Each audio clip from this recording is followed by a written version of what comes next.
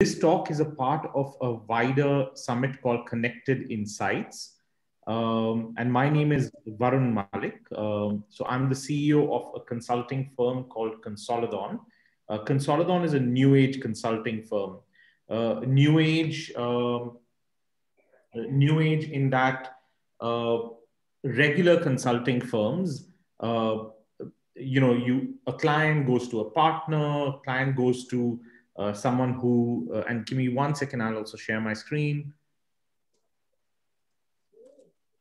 So a client goes to someone who, a partner or a director, and that partner or director try to, get that project delivered by consultants within the firm. Now, our model is quite different in that, in our case, a client comes to one of our partners. The partners find the most relevant advisor, the most relevant subject matter experts from one of our boutique consulting firms. So, for example, if we had a project in sustainability, we would normally go to Anne to ask her to help us deliver. So, it's a fairly different model. Now, we have about 350 boutique consulting firms from all over the globe that we collaborate with. This summit is, set up by us and about 70 other firms in collaboration. 2020 was a really great year was supposed to be a really great year for everyone, right? When it started, it was a very exciting time, turn of the decade, things were getting back on track, but obviously it didn't turn out as well. So what we decided in 2020, once we recovered from the initial shock in March, etc., we decided that we're going to spend 20% of our time in Consolidon. All of our consultants, all of our partners are going to spend at least 20% of their time on initiatives which are related to giving back and to sharing knowledge, right? So we started a project last year. It's called the Superheroes Project. We got about 700 business leaders from all across the GCC region to help small businesses and micro businesses recover from the downturn. We started as well in 2021 in a different way, trying to help businesses recover from the downturn, which is still very much in existence.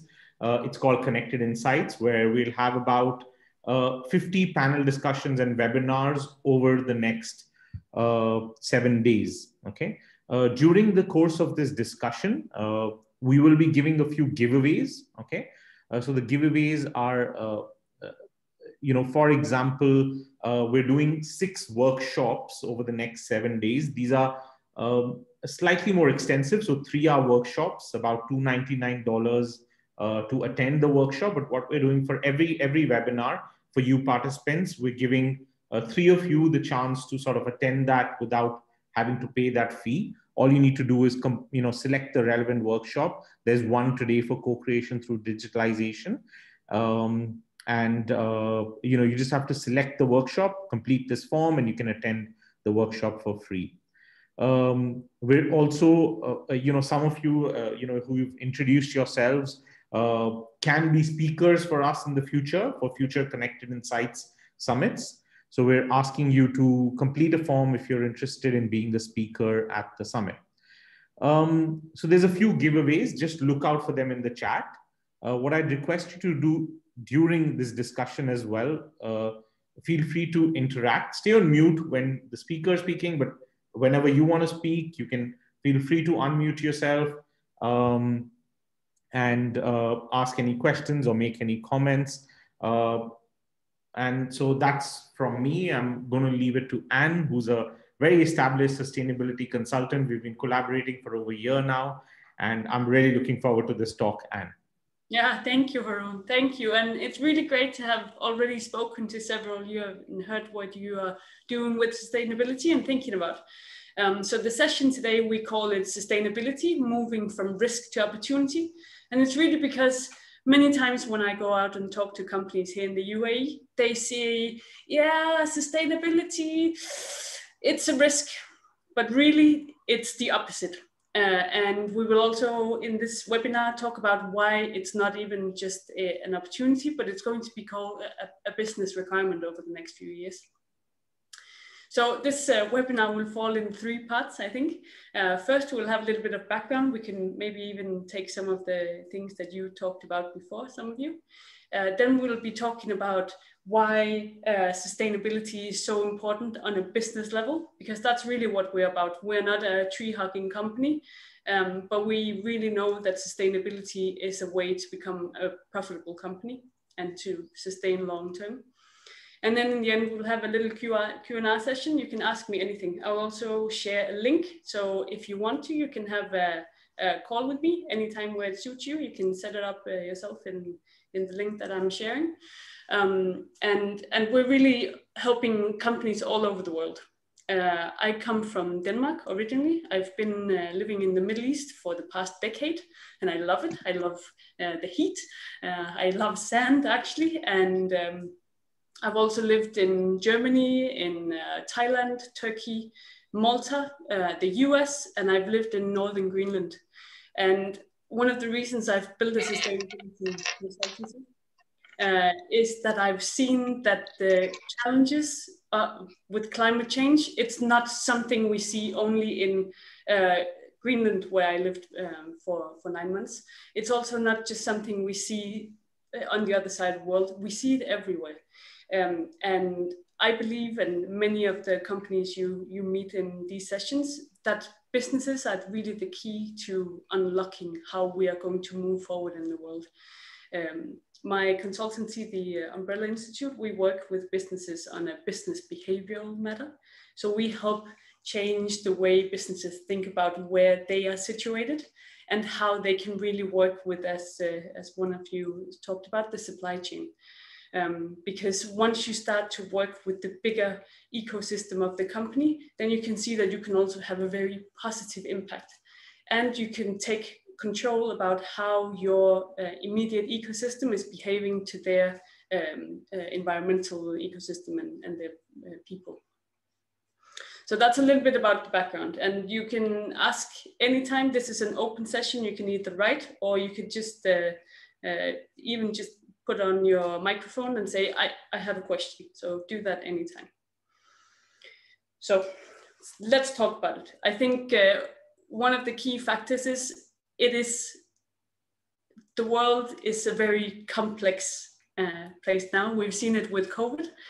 We also talk about climate change, which is not a simple thing.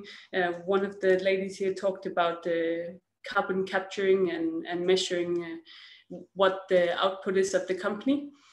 And that's not a simple, straightforward line. There's so many factors to have it in, and companies cannot even compare their carbon footprint to the competitor because they're doing different ways. So there's a complexity level that's rising in the world.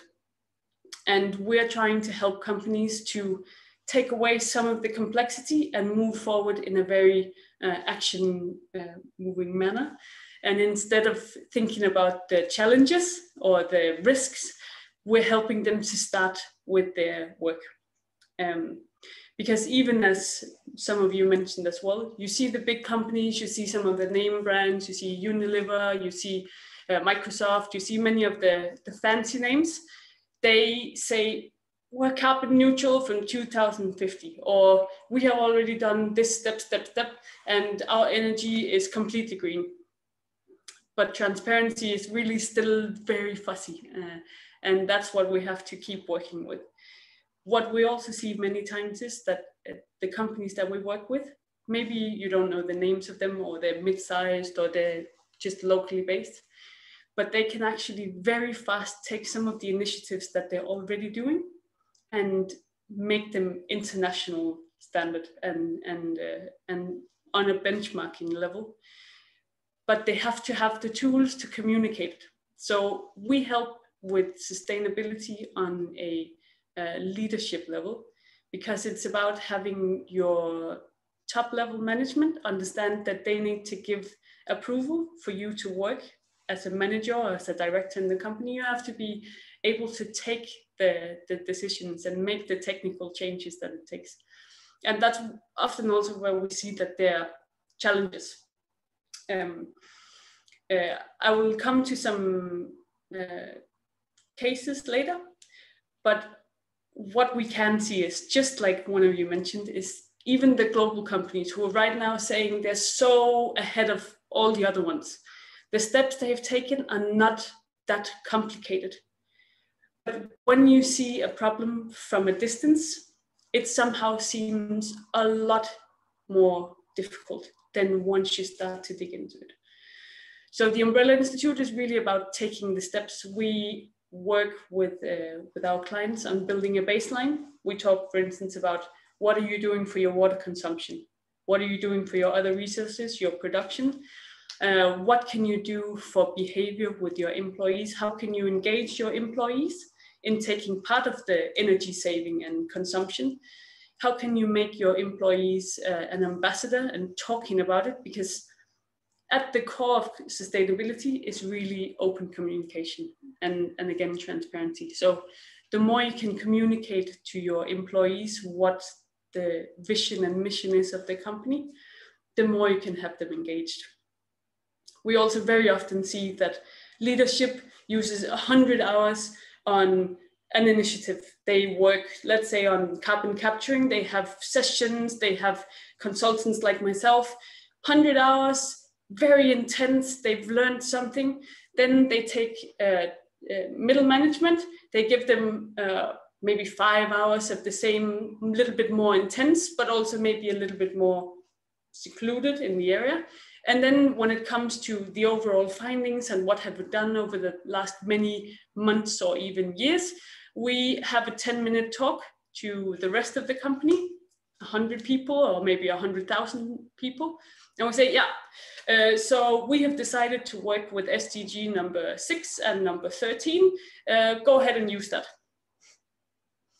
And as you can imagine, if you have worked with something for 100 hours, then it's not easily shared to the rest of the company in 10 minutes how they can use this in their work. We see that very often. We've seen that this is the fact that you take for granted that a 10-minute introduction will mean that people on their own is doing their research and they're asking questions to top management. That isn't how it works. So in Denmark, we have a company called Grundfos. It's the world's biggest pump producer. And since 2015, they have been working with SDG number 6, which is about clean water and sanitation. And they're working with sustainability goal number 13, which is about climate action. And top management has been in hundreds of videos talking about this on big UN sessions. Really, this is the core of our business. This is what we're doing. We are sustainable. And then they started working with middle management, and middle management said, yeah, we've seen it. We don't know what to do with it. And in the end, they found out that this big company with hundreds and thousands of people working around the world, people didn't use it. The employees didn't understand what they were going to use those 2 sustainable development goals for. So they didn't.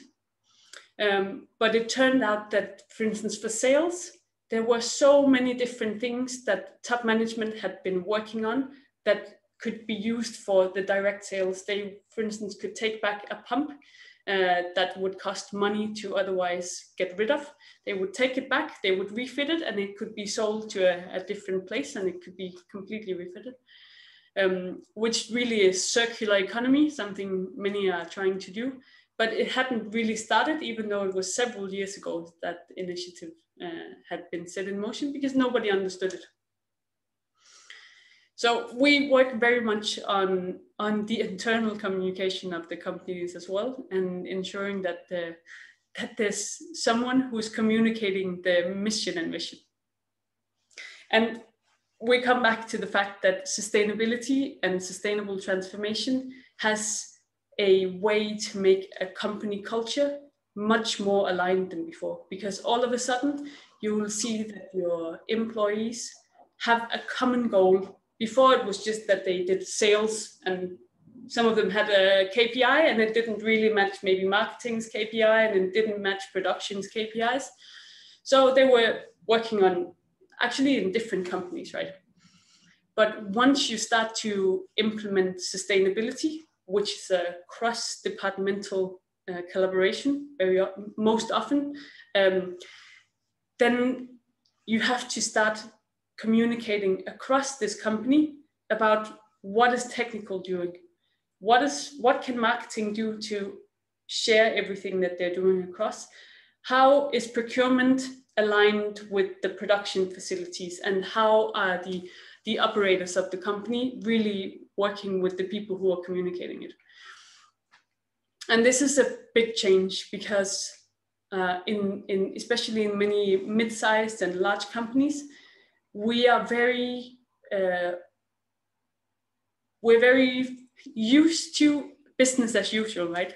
We are doing quite well. We're not doing excellent, but we're surviving. And maybe COVID has gone a bit of a dip for us, but we're still surviving. It still means that there's opportunities to be had when it comes to sustainability, because it's a new way to see what your company is doing. It could be that you were selling a pump before, but figuring out that this pump is actually a very energy efficient and very productive way to use your water means that you're now selling conscious water use instead of selling a pump. And it means that you can either tackle new customers, or you can go to your existing customers and tell them how good it is when they also need to do their sustainability report, right? You're making their work easier. You're being a good part of their supply chain. And communication is core in this. For many companies, sustainability is also a real way to innovate, very simply. So we have the Umbrella Institute, we have an SDG sprint, we call it, where we help companies take the 17 sustainability goals, which is sometimes a little bit hard to see as an overall. But we help them select the handful of SDGs that really fit their company the best. And after that, we take them and we discuss, we start asking them questions. So what do we do with SDG number 3 about health and good well-being? Or what do we do with SDG number 6, which is about the water preservation and clean water? And it means that these people who are sitting very practically and working with it every day, either selling or marketing a product, they can now share some of the insights that they have from their everyday work when they talk to the client or they talk to the end user. And it's very interesting to see how many of them are already working sustainable and helping their clients and their supply chain in a sustainable manner, but they're not including it back into the company's communication. And they're not including it in their sustainability report, or maybe not even making a sustainability report because they haven't made it a technical thing. So that's innovation is actually very close by when you talk about sustainability, because it's a topic that has been sitting in the corner for many years for some companies, and not really been utilized. So it's sitting there, it's waiting for someone to do something. And I think for the lady from Germany, for instance, this is a way for you to do it. You can see some of the things you're already doing, take it up again and turn it around. Ask some of the questions that haven't been asked before. So for instance, how good are we at helping our clients preserve energy, or even communicate what they're doing for the environment? What is also very good about sustainability, because it's this cross-departmental collaboration, is it creates great cultures in the company. Many times we'll see that a company has grown and there's different cultures inside different departments. When you see the sales team, they have one culture for being really high performing. When you go to the technical department, they are very much on quality and assurance, and not so much about the high performance, but really about the technical bits.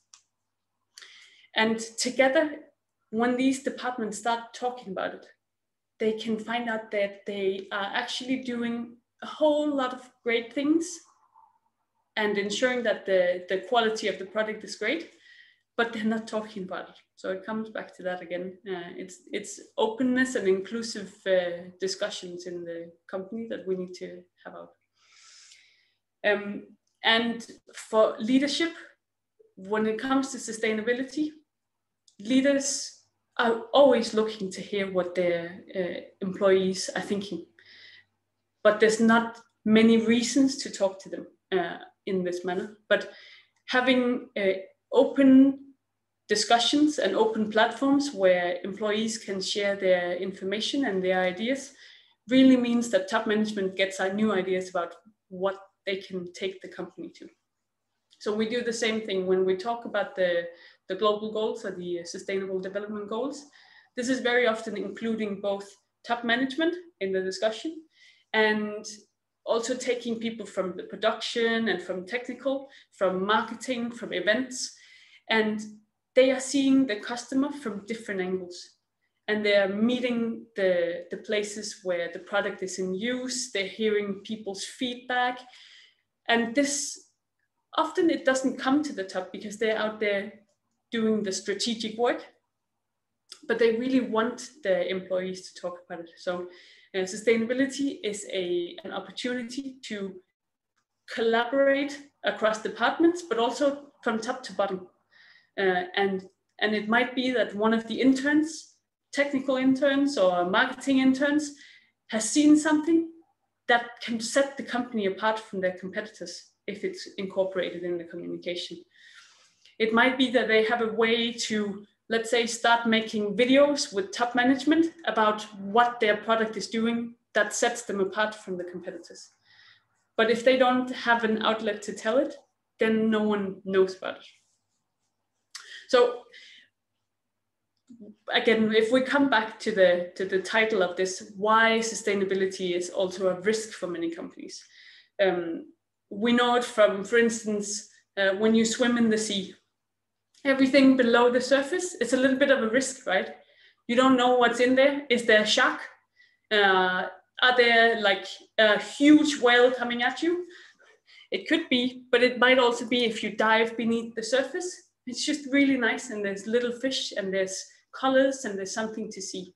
So very often when you don't dive beneath the surface, everything is a risk because you don't see it. But when it comes to sustainability, as soon as you start to dive in, you can take sustainability as it's a big task, right? But when you start in one corner, then the opportunities start to arise and open up. And it actually lingers with the other ones. It connects with the other ones. So it means that now you've understood how you, let's say, save energy and water. It means that now you also know how you can save on production materials or how you can set your carbon footprint.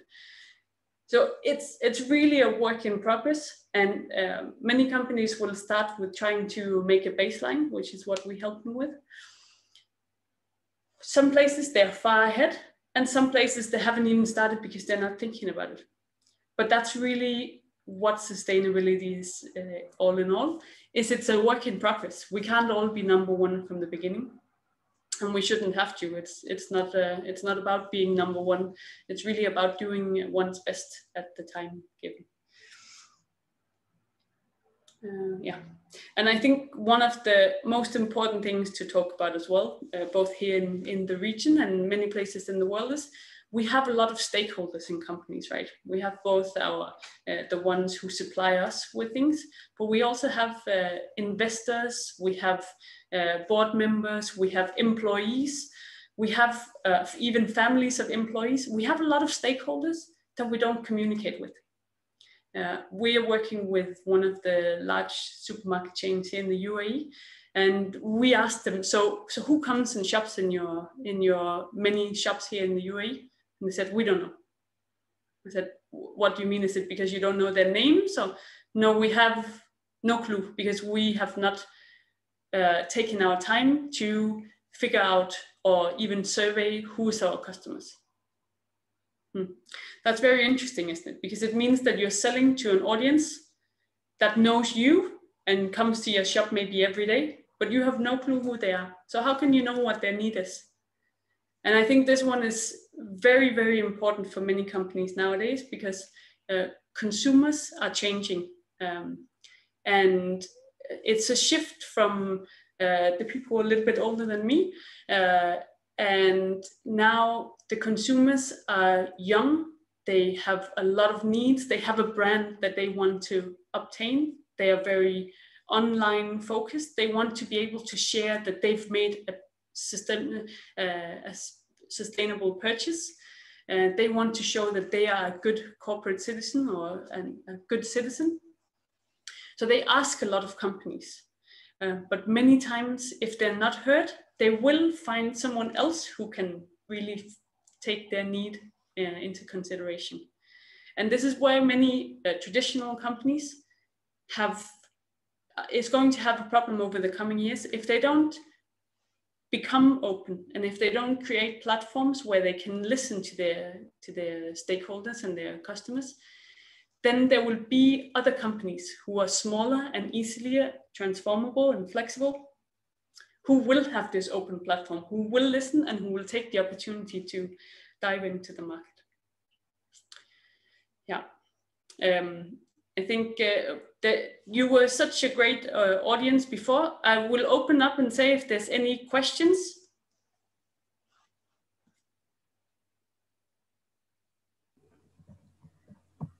And thanks for the wonderful your knowledge sharing.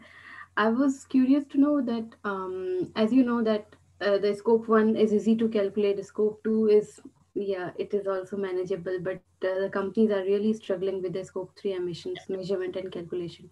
So what's your thought regarding that? Well, I think this one, we should have a talk about this. I would love to help you with this, but all in all, it's building the platforms to take you to scope 3, right? Because it's not a simple thing. Yeah. And if you have a baseline in some edges where you've come from scope 1 and scope 2, yeah, but still need some foundation in some of the others, then it might be a reason for it to be a little bit difficult. Yes. So like reach out to me and I will help you the very best I can. Thank you so much. You're welcome.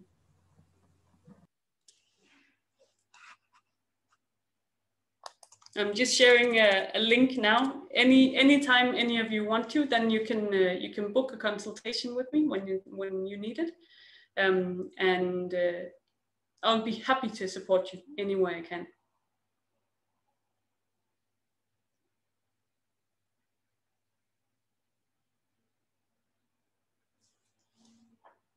Yeah, a LinkedIn contact, I want to say, sure.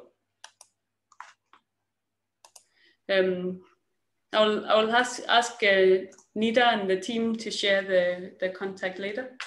But you're most welcome to connect with me and ask specific questions or smaller big questions. We've helped quite a few different size companies transform, and the questions can be the same, but they can also be very specific depending on the industry they come from or even the country.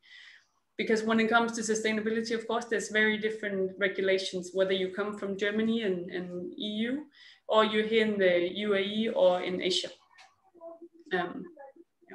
So. Can I ask a question? Yeah.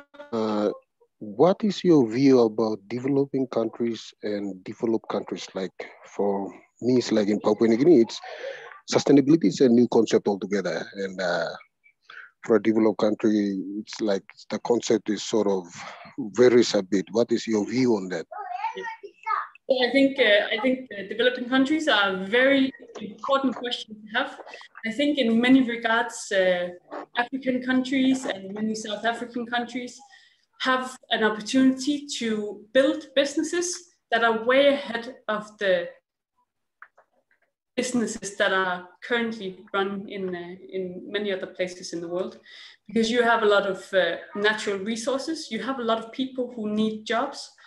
So as soon as you start, for instance, you know, the Sustainable Development Goals, and I would love to help you talk about them. But the Sustainable Development Goals is really a guideline for either new companies or small companies to think about where the opportunities lie. it's a different way of the old-fashioned way where I said, I want to be good at building, let's say, a car.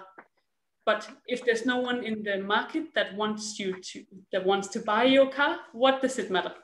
But I think for Africa and other regions, you have an opportunity to survey what is it your fellow countrymen need. How can you both help them build their job opportunities and use the resources you have?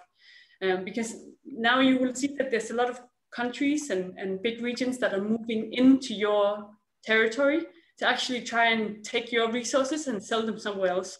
But you should be the ones developing those resources, right? You have, for instance, a lot of wood, a lot of natural wealth in the soil. You should make something about that. And I think that's very important for the developing countries to take control and not just to sell the resources too cheap to someone else who will make a lot more money out of it. But let's talk about it. I would love to help you, Jason. So set up something and I will help you. Can I ask you another question? Yeah. The other question is concerning, like we got multinational companies. Mm-hmm. Multinational companies. I know that one of their requirements is a global reporting initiative where they report about sustainability matter, maybe human rights or stuff like that. And I realized that from my perspective, and from my perspective, from my experience as well, I realized that not many top leaders, they understand sustainability. That's why I get to realize that. And then to harmonize sustainability into making it as a business culture and then looking at like multinational companies, they know that they will be leaving, but how can they harmonize their sustainability strategies with the government? Because at the end of the resource exploitation, you know that the governments are responsible for the people. Yeah. And how can they build that relationship, that sustainability relationship throughout the life cycle of the project or the resource extraction period to the closure? And that's where I realized that it's lacking. And for us at the junior level, when you try to raise that concern, it's sort of a big, the gap there is so huge that our voices cannot be heard. And that's one of the problems I see, but I don't know whether that's in developed countries as well, where if you can shed some light on that, it would be very perfect for me so I can understand more about the business culture elsewhere and compare with my country and Papua. I think let's definitely have a talk about it. It's one of the key questions in sustainability, how to harmonize sustainability in different places. And I would set up a call with me and we'll have it in a different session because it's difficult to know also the regulations in your country, but I'll look it up. I have a question. Yes. Yeah. I heard you, actually I'm a second year BBA student in Dubai, and I heard you were talking about like interns, how they can bring more knowledge to the company, and hence I wanted to know, like, do you have like internships program for students? Yeah, we do. COVID is a funny thing, isn't it? So I would love to help with interns in many different ways. So also connect with me, and even I'll see if I can help you come into a different sort of company where there's more work that fits your specific role. But yeah, there's lots of opportunities right now. So let's connect after this. All right, thank you.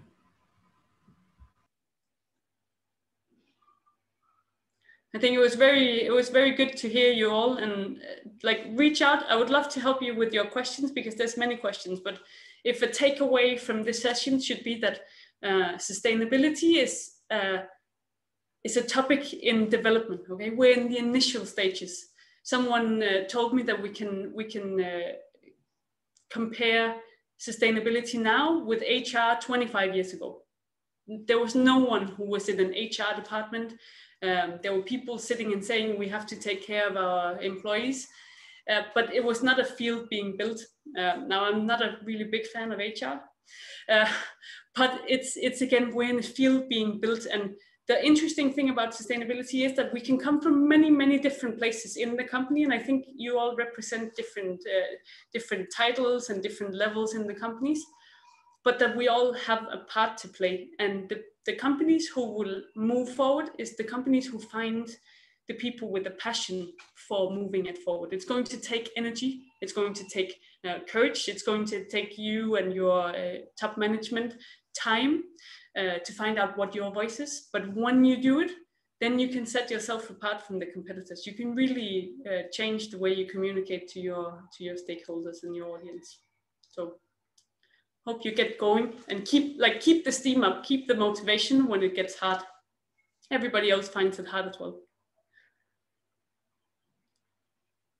Yeah.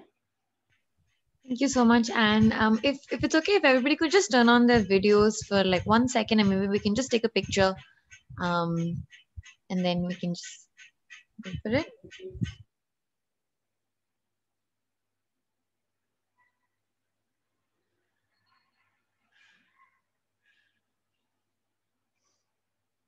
And so many different countries we all came from. I think that's one of the most positive things about COVID, that it's erased some of the country borders that were there before. So let's keep up the sharing across countries, because it's really valuable, isn't it?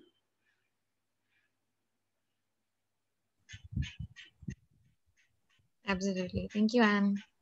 Thank you.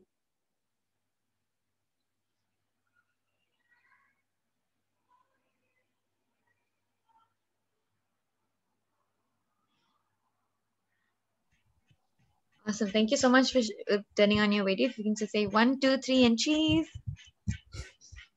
Thank you so much.